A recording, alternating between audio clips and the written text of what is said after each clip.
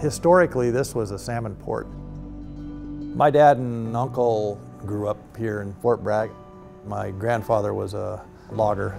And at that time, you had two choices. You could either go to work in a logging industry or you went fishing. They started with a small boat. While they were still in school, they were able to buy a little bit bigger boat in the 30-foot class. And from the earnings from that, they were able to build their first boat. The 50s and 60s in the fishing industry were more wide open, and I'd say it was probably the heyday. You had multiple big processors coming in here and buying product from here. You know, not only that, but several different companies actually processed here. There were so many out-of-town boats fishing these northern stocks that the river was just clogged with boats. There was no slips available, harbors bustling, boats side-tied 3, 4, 5, 6 deep. By the early 70s, things started to cool down a little bit. The salmon fishery has been in decline because of all the environmental conditions that have been going on with the dams and then the levees and then the pumps. And then we got a double hit in the 90s when farm fish came onto production and we lost our stocks and our price. So the price just plummeted. Little by little, we've lost the infrastructure to support a fleet to harvest the resource that I believe we have here today. Growing up, my dad was a commercial fisherman. Pretty much all I've ever done was fish. I'm the owner-operator of the fishing vessel Verna Jean. We harvest groundfish, basically all the different species that live here and are available to us. And it can be a chili pepper rockfish, a bokashi rockfish, a Dover sole, a lingcod, a black cod. It's gotten a lot more complicated and convoluted and more expensive to harvest the fish. So we've formed what's called the Fort Bragg Groundfish Association because we could see that we were falling through the cracks and we were going to struggle, you know, with the new regulations. Now we have the opportunity to lease quota from Environmental Defense or Nature Conservancy, keep our boats fishing year-round. My home port is Fort Bragg, and I'm a salmon fisherman at heart. To be a good fisherman nowadays, you have to be diversified. You have to have fishing opportunity. You have to have access to the stock. So I augment my salmon with albacore and black cod. And then when I've had to, you know, years past, I'll skipper the crab boat, you know, to make it work.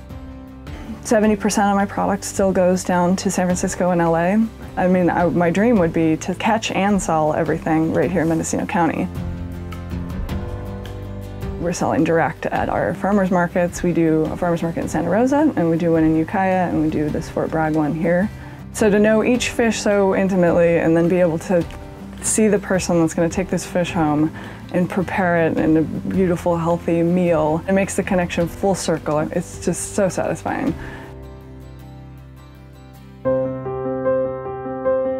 We're trying to get the product out there so that people can taste it and, you know, realize that it's a valuable resource. A lot of it, instead of going overseas now, is starting to be consumed in California. And hopefully the trend continues to where we can keep selling more fish. My husband and I own Wild Fish Restaurant. It's a tiny 10-table restaurant perched right on the headland overlooking the ocean, which gives us all a lot of inspiration to look out there and see where our fish comes from. We like to buy locally and we like to buy sustainable food.